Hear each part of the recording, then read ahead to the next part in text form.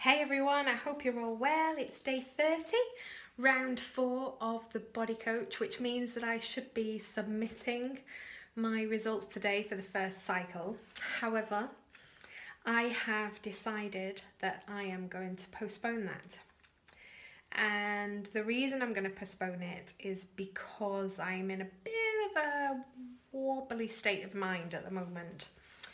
So lots going on for me personally right now.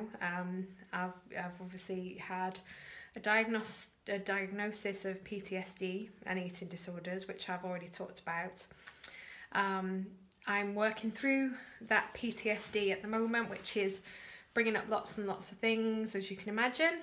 And it just means that the coping mechanism that I've always had in food is more prevalent at the forefront of my mind, and I am determined that this is not going to be the situation going forward.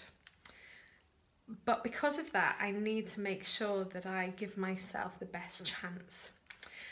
Now, I believe that if I submit cycle 1 today, that then in this week up to Christmas with temptation everywhere you look, that then kind of gives me this reason to give in to that temptation and to use the food as my coping mechanism, because it's so readily available and because everybody is there going, oh, go on, just have a mince pie, it won't kill you.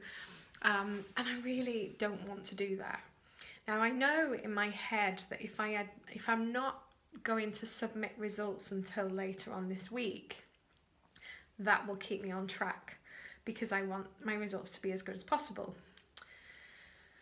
If I submit today, I've got 2 or 3 days at least to wait for cycle 2 to come through, which is that kind of no man's land. If I submit next Saturday, I've already said to myself that over the Christmas period I'm going to relax a little bit, and then in between Christmas and New Year start on the cycle 2, have a few days off New Year's Eve, New Year's Day, and then go again with cycle 2. So I've already made that decision in my mind. So the safest thing for me to do is to submit cycle 1 next Friday or Saturday, have my few days off, hopefully then cycle 2 will land, and then I'll be ready to rumble. So it's a bit of self-preservation really, and just making sure I'm setting myself up for success. I've done my workout today, of course, and I did one yesterday, of course. So 2 workouts already for week 5 of cycle 2 already blasted, which is great.